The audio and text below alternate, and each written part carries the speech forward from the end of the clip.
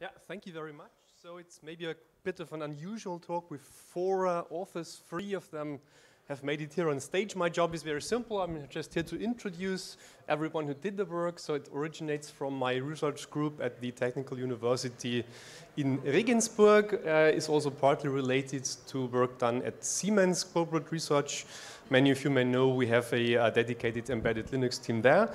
Most of the work was done by Ralf Ramsauer as part of his PhD thesis in Regensburg. Lukas Bulwahn, who works for a car manufacturing company but is not representing this car manufacturing company but is here as a hobbyist. We'll explain you some of the results that we've got. But what we are mostly here for is to hear your opinion on how the community, how you can use our results to improve the Linux kernel development process, to quantify the kernel development process, a topic that has gained more and more attention and traction in the last couple of years, especially for safety certifications of Linux systems. But with that, let me hand over to Lukas. Yeah, so thanks for the introduction. And yeah, I'm happy to be here in Lisbon, actually because of two reasons. Reason number one, I've actually married less than a week ago here in Lisbon. And my wife, my newlywed wife, allowed me to come to this conference and shift the honeymoon to an actually different date. So I'm happy to be here. Second reason, being here, actually talking to this audience here, because it's actually the best audience to understand and actually improve the process based on the results that we have. Okay, so the list is our process. That's actually the answer. That's the answer to the question, how does Linux kernel development work? And if you ask around, the short answer is, well, the list is our process. But we want to understand this a little bit more. We want to understand this in more detail. And this means actually formalizing and assessing the Linux kernel development process. So before you're afraid, formalizing sounds like a big word. You're going to see later on, it's not that complicated. There are actually two motivations for that. There's one motivation that comes from the outside, so outside of the Linux kernel community, and then there's further motivation that's actually from the inside of the Linux kernel community. We're going to look into this in a bit detail. So from the outside perspective, there are more or less two stakeholders. The first one being academic research, showing that they can apply statistical methods, so big data methods, machine learning methods, on software engineering, and they can show how to improve the process. The Linux kernel is their prime example for their evaluation to show that the methods work. So that's the Ralf Ramsauer and Wolfgang Mauerer being the representatives of that group. There's a second group, the commercial users. I'm more or less a representative of that, where commercial users are interested in using Linux, the Linux kernel, but they're not involved in the development, and they want to know that the Linux kernel development is sound, is good. And especially important, this is in, let's call them, certification requirements. So you can see that in regulated environments. So security-related systems or safety-related systems.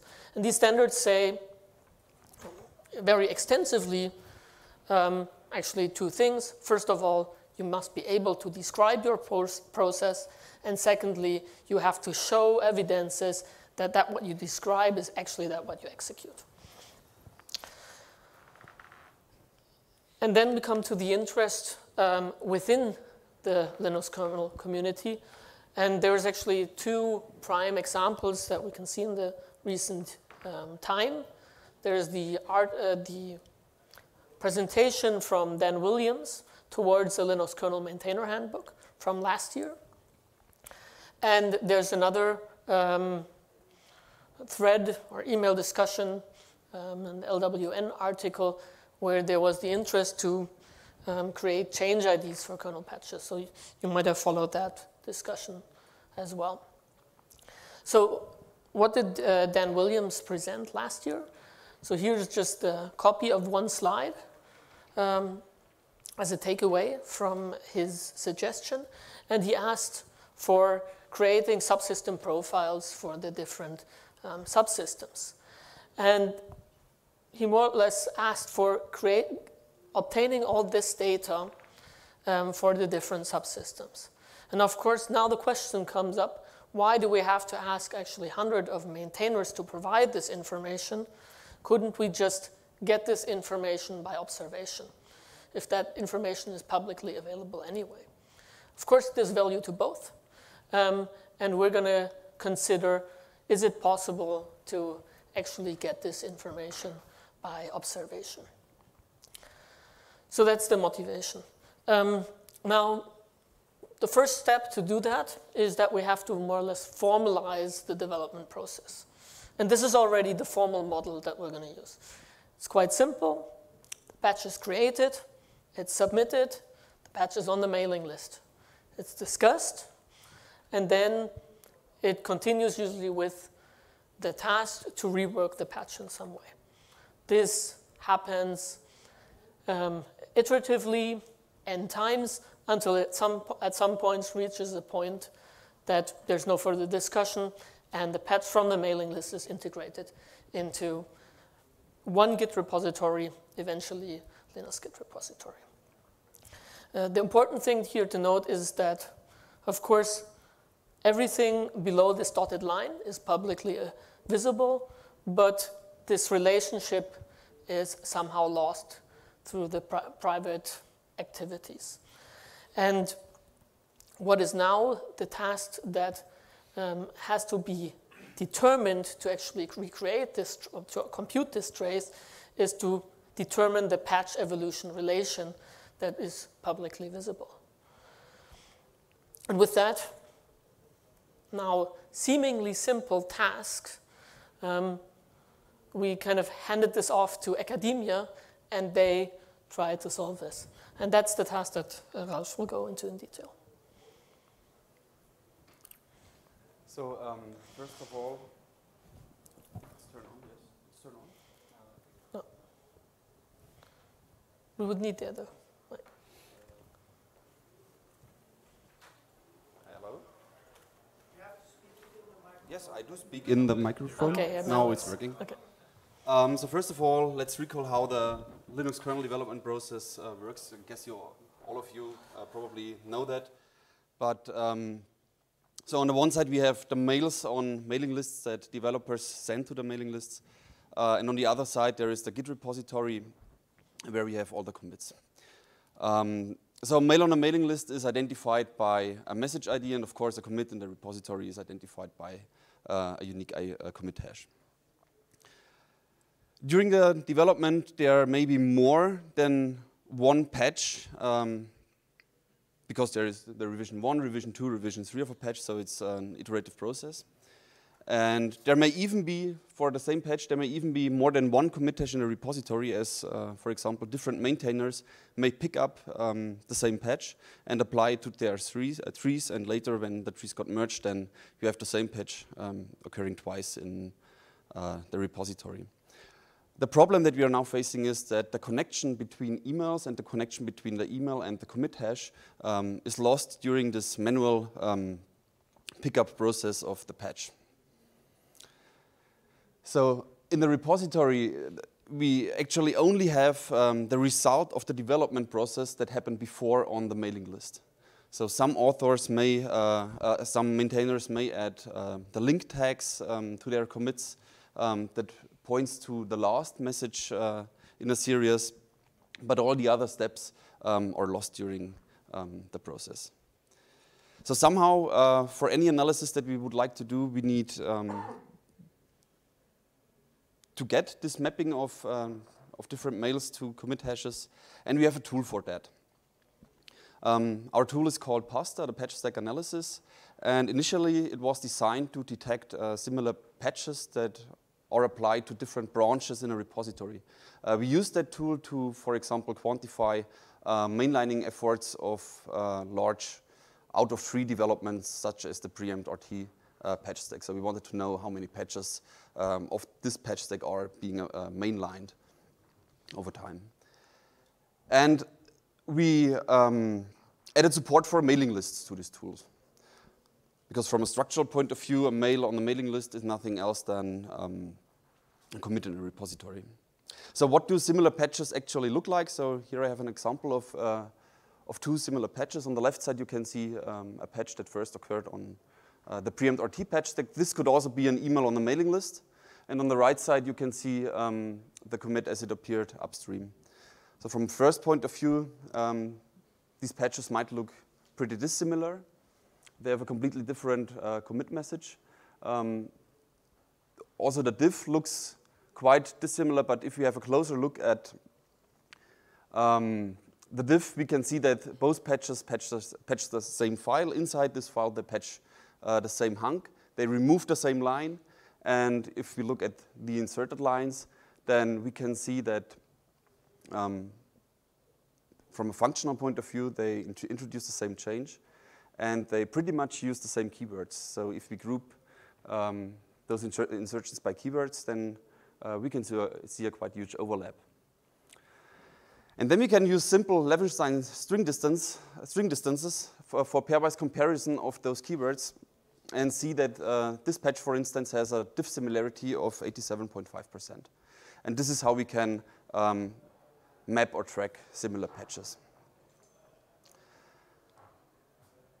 Now, if we would like to apply this technique to mailing lists, we would have to compare any patch on a mailing list to all commits in the repository or against all other emails on the mailing list, which would lead to a combinatorial explosion, of course. So we have some pre-evaluation techniques to reduce the overall search space. And in the left graph, the green dots are patches on mailing lists, the orange dots are commits in the repositories, and the edges between those nodes are weighted by the similarity of the patches. The solid lines are patches where the similarity exceeds a certain threshold, and the dashed lines are similarities that are below a certain threshold. And if we remove the dashed lines, we get partitions of similar patches. And this is nothing else than a clustering. So this, from a machine learning perspective, this is nothing else than a clustering problem. And we can apply all the techniques that come from that field. So I don't want to fall into details. If you're interested in how this technique works in detail, you can have a look at 2 of our papers. Everything is written down there. So the next step is data acquisition. Where do we get our data from? So at the beginning, there was gmain.org. All archives over almost all lists could be found there, but yeah, they shut down a few years ago. So those archives aren't available any longer. It was pretty nice because they used the NMTP protocol. It was pretty simple to retrieve all those archives. Now there are the lore.kernel.org public inboxes. There, some lists are archived, not all lists are archived, but those lists contain prehistoric data, so you can find patches from 1990-something on that list. Eventually, we created our own mailing list archive that covers about 200 mailing lists that are mentioned in the maintainers file of the Linux kernel, and you can find those lists also as public inboxes here under that link. So for our analysis that we are doing in this talk, we only consider the archives on kernel.org as they reach long in the past. So the data is there. Let's get started. Turns out that working on mails is not that easy. Headers say that the email is encoded in UTF-8, but in fact the mail is encoded in ISO 8859, but only the half of the mail is encoded in that way. So you can find all fancy stuff there. So we somehow had, first of all, to normalize all these data. You can, for instance, find headers like this. This is a message ID. It begins pretty okay, but it ends with a time, with a date from the future. You can find other headers like this. So it looks like the author is not sure in which time zone he or she currently is, you can find mails like this. So every date parser will refuse to parse this kind of email. So maybe that's the reason, I don't know.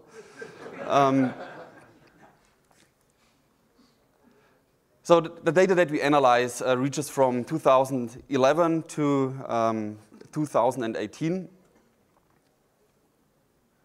We analyze about 3 million emails and try to map those emails against the repository. We take the last 2.6 release of the Linux kernel, compare it up to Linux's master tree, and we take all lists that we can find on lore.kernel.org.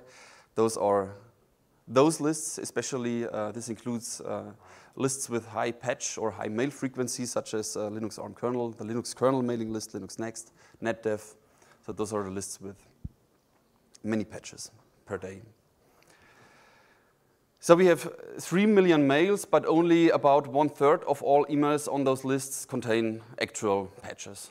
So we are only interested in the green part. But even if you have a closer look at the green part, we can see that we can divide those 1 million patches to patches that actually patch Linux and other patches, so patches that patch user space tools. If we look at all 200 mailing lists of the Linux kernel, we can see that about 14% of patches on all lists do not affect Linux at all. So 14% of all patches are user space tool patches. Across those Linux kernel patches, we have to filter for actual patches. So we are not interested in stable review patches, in Git pull requests, in mails that are being sent from bots. There are many bots that send patches or that include patches. So we have to filter for actual patches, and even for actual patches that are not from any automated systems. We are only interested in those patches that are the root of a thread, so that are the initial patch of a thread, and not patches that are inside responses to a thread. So, and then there remain only about 800,000 patches. And these are the patches that we consider in our analysis that Lukas is going to present in the next part of the talk. So now we have the raw data, and we're going to do data aggregation, right? So we want to look at certain defined properties. So we're going to give a definition for a property and then extract that property from the raw data. The next step would then be to interpret this behavior and to say, what does that actually mean? What can we observe in this data? And the last step, of course, would be to judge if this is good behavior or if this is actually considered bad behavior, if this is good for the community, if this is good for the product, or if this is actually something bad for the community, bad for the product. And as it happens, the uncertainty increases as you go down these levels, right, from data analytics. And especially, there's an increasing need that you actually have kernel community knowledge when you go down into these deeper levels. And as we are outsiders, we're really just focusing on the first two steps. We're trying to extract reasonable properties out of the raw data, and we're trying to show how this can be interpreted, which kind of behaviors we observe. We're not intending to actually judge this behavior. This is something that probably the community as a whole can do and can discuss, but on a statistical level, this is very difficult to actually provide sound reasons. That's probably always interweaved with some expert judgment, and we're not the experts in this community. So we're going to look at one first property. If you recall the formal model that I described, we said, well, it's kind of passing through the mailing list until it ends on in the Git repository. And of course, the question is, does every patch go through this trace, or are there actually other side channels? First side channel you could think of is, well, actually, a patch is somehow sent to the mailing list, but it eventually just gets stuck there, right? Nobody responds. There's no further action from the author. And this is what we call ignored, right? That's the formal definition that I'm giving here. We call a patch ignored if the thread of the patch has no responses from persons other than the author. The patch was not accepted upstream, so it's not in the Git repository. And actually, all related patches were ignored as well, right?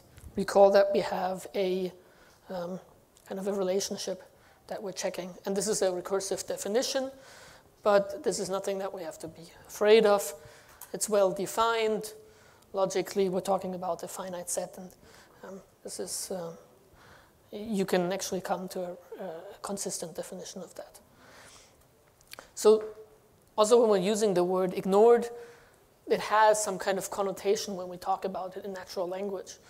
Kind of ignored that for this word now, right? It's just a property that we're calling that way. It could be good, it could be bad. We actually don't know anything about this, right? It's just a definition. And now we're interested in specific characteristics of this ignored patches. And that's actually 3 questions that we're going to answer in this, or 3 questions that we're first going to raise and hopefully going to answer in this talk. The first question is, has the number and the rate of ignored patches changed over the last 7 years, from 2011 to 2018, right? The second is, does this property of ignored patches depend on the development cycle? Does it make a difference if I send something at RC4, or does it make a difference if I send something at RC8 or at some other point in time? And the third question is, does this this characteristics of ignored patches, is that related to the authors that send that, right? So maybe a short round into the audience. What are the guesses? Yeah. Anyone? Yeah, okay, so what, yes? Yes for the last one. Yes for the last one, okay. How about over time? What did change? More, less? More over time. Okay. Let's look at the data, right? I mean, this is you're doing educated guessing, and we're trying to either prove or disprove your statements now with the data that we can see. So if we look at the numbers, lorikernel.org, 2011 to 2018, this property is around 2.5%. You can say this is a large number. You can say this is a low number. I actually don't care, right? It's the number. You can see 2011, it was roughly 3.9. In 2018 is 1.6. If we look at all the mailing lists that we're collecting at the moment, we're at 3.3. But keep in mind, right, we're talking about the recent development. Actually deciding if something is already accepted upstream or not is kind of difficult to judge, given we started in May. So let's look at this data in more detail. So you see here the absolute number of patches. In red, you see the ignored patches, and in blue, you see the total number of patches sent on the mailing lists. And as you can see, the number of total patches is increasing. That's not a surprise. We know that. But actually, in fact, the number of ignored patches is slightly decreasing over time. Now we can look into the data. Yes. Yep.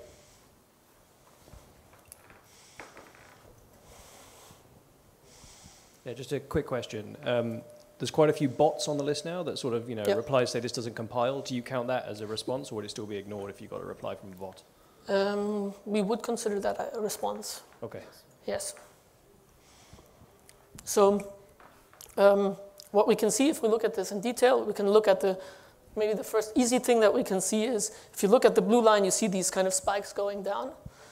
Statistically, it's kind of a regularly, yearly happening event. That's what a statistician would call it. The non-statistician would just call it Christmas break, right? That's what's happening.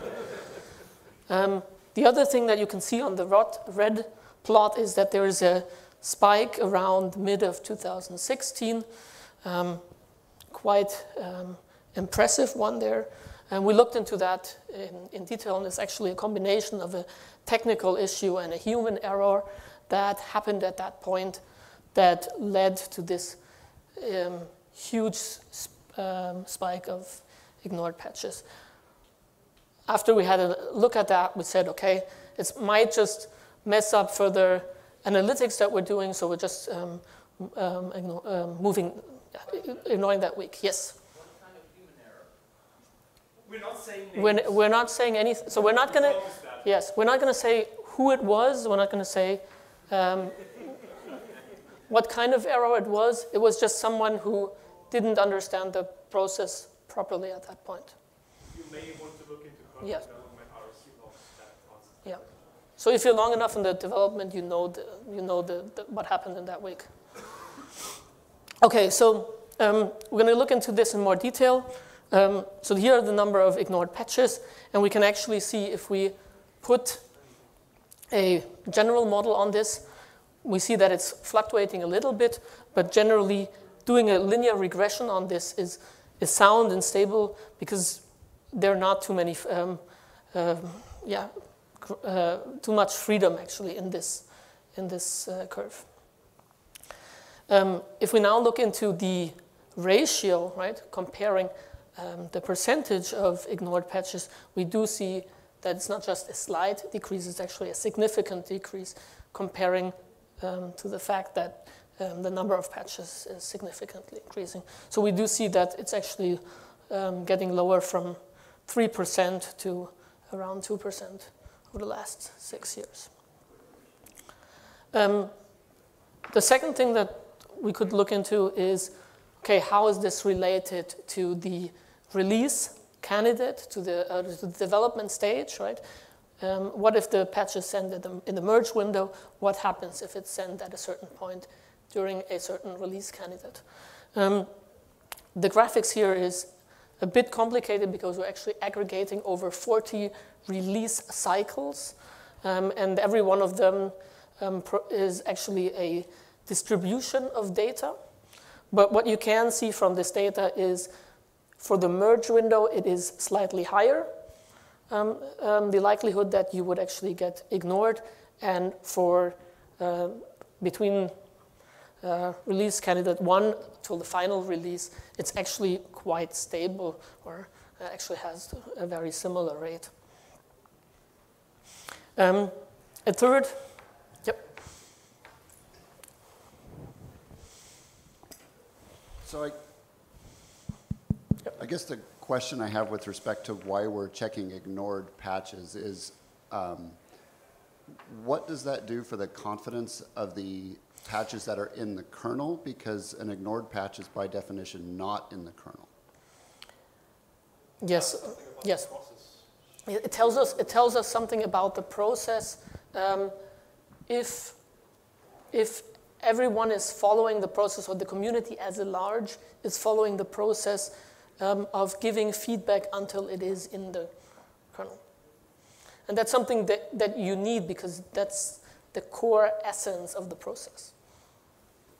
And that is actually the question we have for you guys in the discussion. What do these numbers tell us? Is that good? Is that bad? So we don't have any interpretation of that. We just have the data. Yeah. Okay. But so maybe that's something for the discussion later on. Yes. So what we also looked at is we're now looking at is this related to the developer, right? So we're looking at the number of ignored patches by author. And every dot represents one person in the kernel development, or one identity in the kernel development.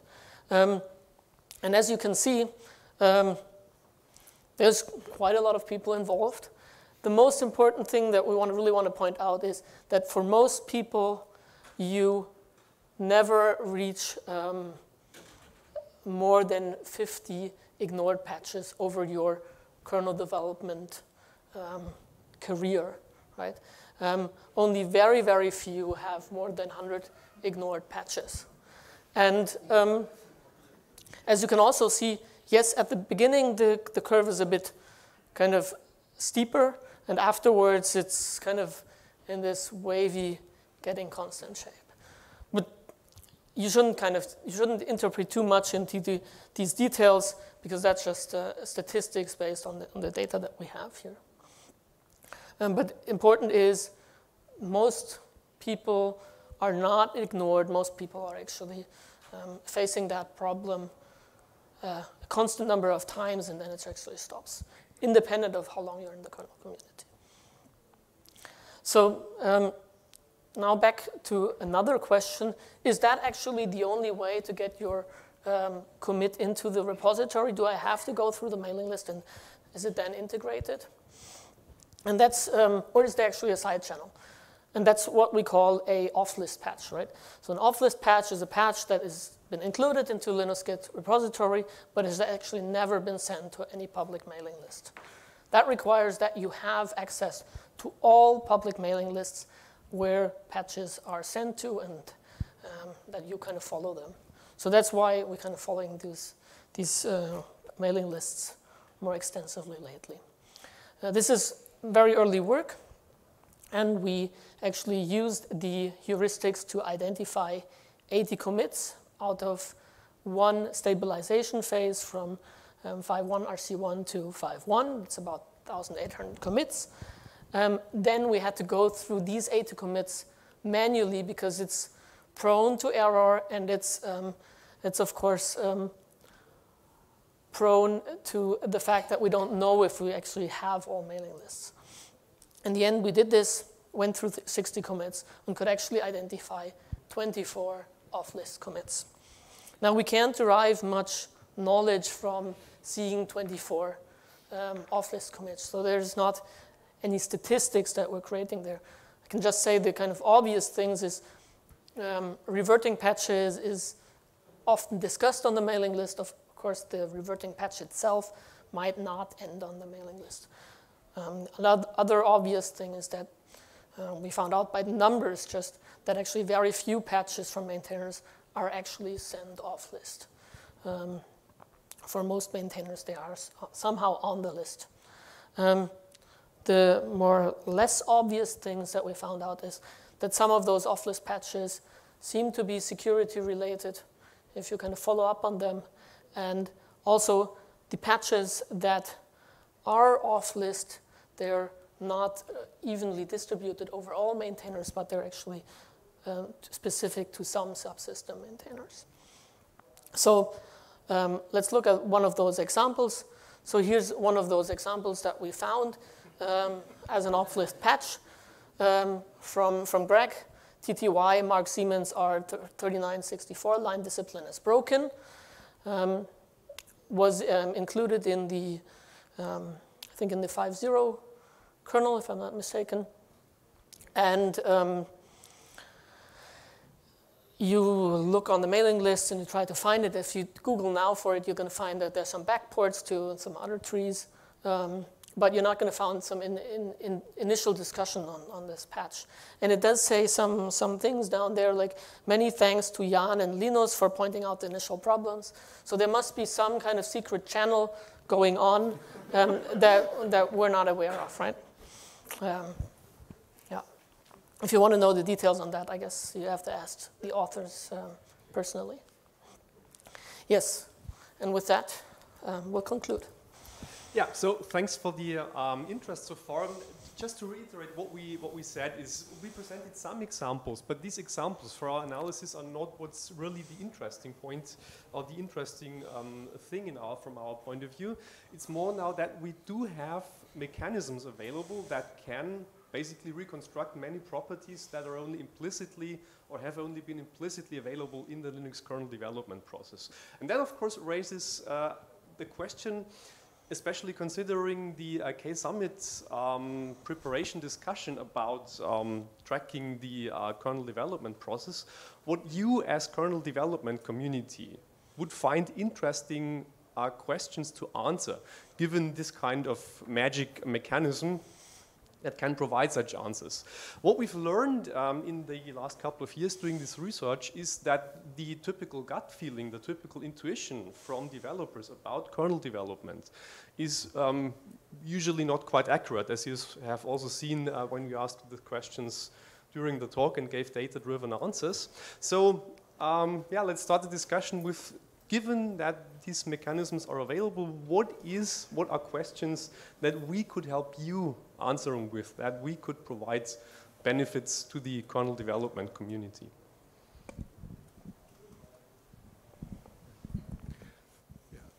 So I'll make the observation that the old management mantra of you get what you measure is very often true.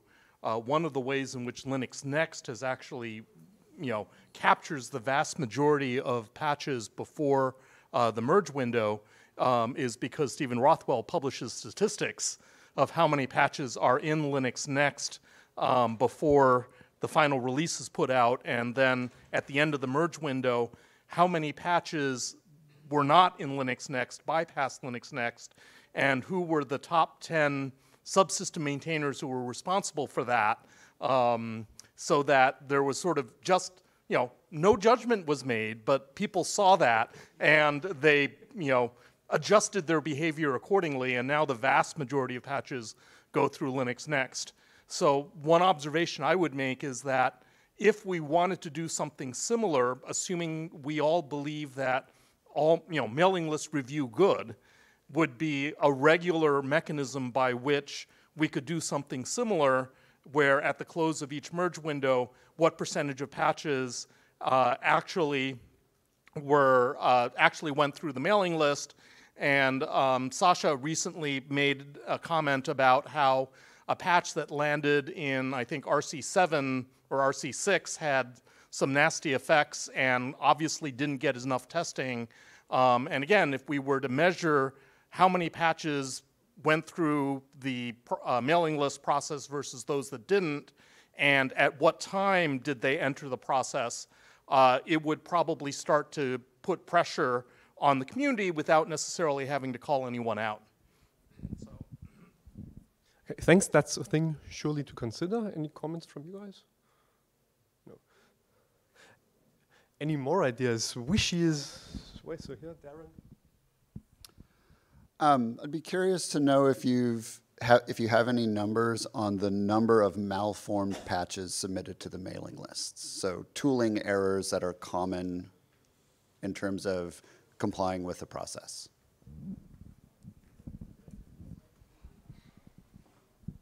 So I don't have these data right now, but I could calculate them. For example, simply by looking at patches that, or by simply looking at emails that were not detected as patches but contain, for instance, patch in their subject. This would probably be malformed patches, yes. That'd be interesting. And there will be quite some.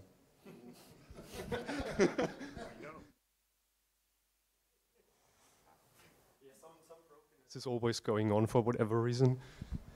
So this is sort of related. Your diff or patch similarity thing, you could also apply that to the stable trees. And then you could say this mail became this commit upstream and this commit in all the stable trees. And that would be really, really helpful for me and probably some other people. I don't know if I got it correctly, but if you have a commit in a stable tree, then you already know what the commit message upstream because it's inside the commit message of the stable tree. Usually, but not always. And like actually tying that all together would be like in an automated way would be really helpful. But this can be that. You can go. But I think the answer that Ralf is trying to say is also, right, we're using a heuristics, right? So I would prefer to, of course, rely on data that has actually been added in the process. And if that happens with Greg's script, right, saying, okay, that was the upstream commit, and that's the hash, then I would try to rely on that data and not. Yeah. But so as a fallback, you can always use our methods, yes. Yeah, that's right. I'd be much interested in the latency, like how long does it take if someone submits a patch to get a first reaction, if there's a reaction. So do people need to wait like 1 week or 1 month or whatever? And how that latency develops over time. I would be interested in that. So do you think, have you tried measure also the number of iteration a patch takes to get in, and how that differ between different subsystems, and also measuring how many people is involved in the review process depending on the different subsystems? Do you think it's possible with your system to? So the two questions that you raised, that has been actually very well researched outside the Linux kernel community, so there's quite some academic work that I can point you to, but we could also extract these facts from our database.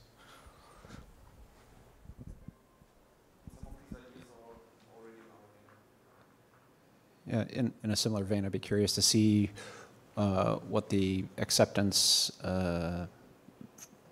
percentage was. Like, these patches got replied to, so they weren't ignored, but they never made it into the Git tree.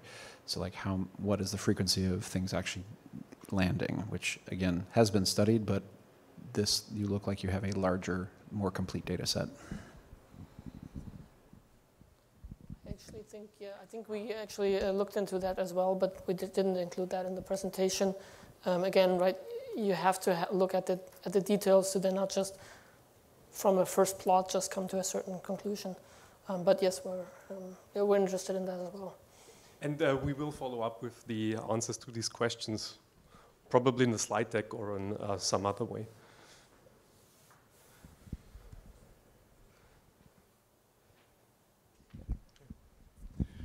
Yeah, I would imagine that one really tricky thing is you're using patch similarity, but very often what can happen is that a request is made to accomplish the same goal of the patch, but in a very different way. And so therefore the patch similarity is very, very different. And so just simply being able to chain between version 2 and version 3 of a patch set in the absence of metadata to make it obvious is probably going to be challenging for a heuristic tool.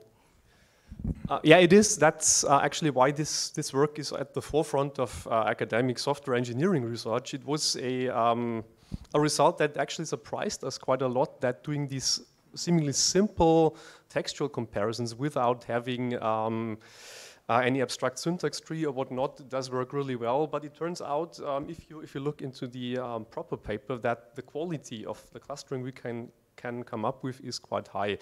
Maybe Ralf, who has suffered quite a lot to do a manual evaluation, wants to comment on that?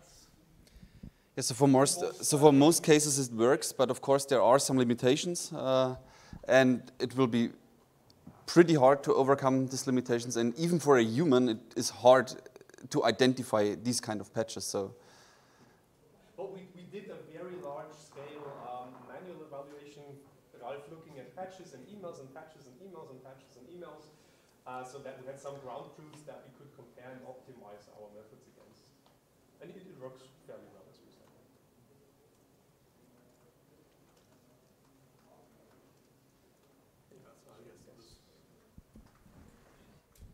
Yeah, so one of the things that has been under discussion, which you may or may not be aware, is there has been a discussion about trying to find automatic ways of matching, actually inserting message IDs into commit messages. That's actually relatively easy. The thing for which I don't believe there's been any consensus is what is the best way to insert metadata so that in fact you can match different versions of a patch set through, version 1 to, in some cases, version 50 of a patch series.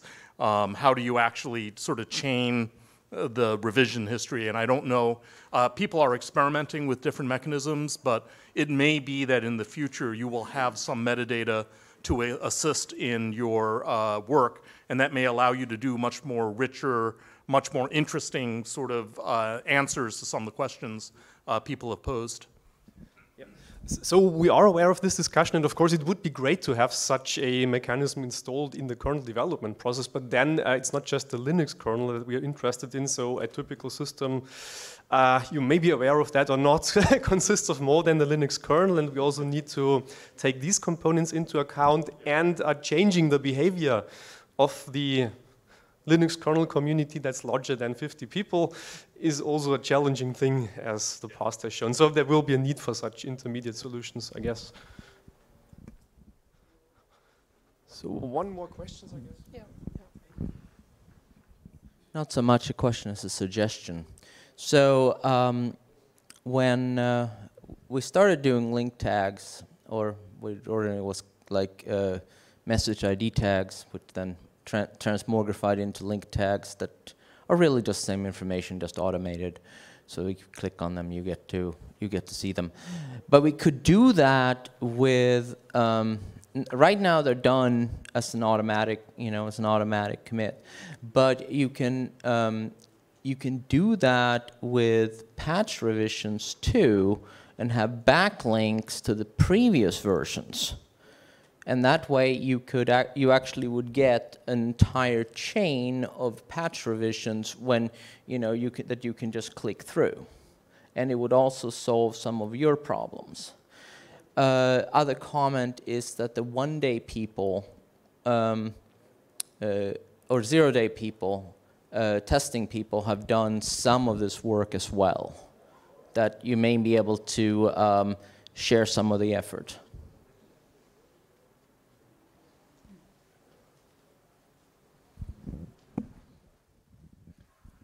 Okay, so I think we already ran out of time, but we all will be. So thank you very much for this already very, very helpful input that we will consider in future work, and we'll all be around if you have more ideas, questions, things to tell us. Thank you very much again.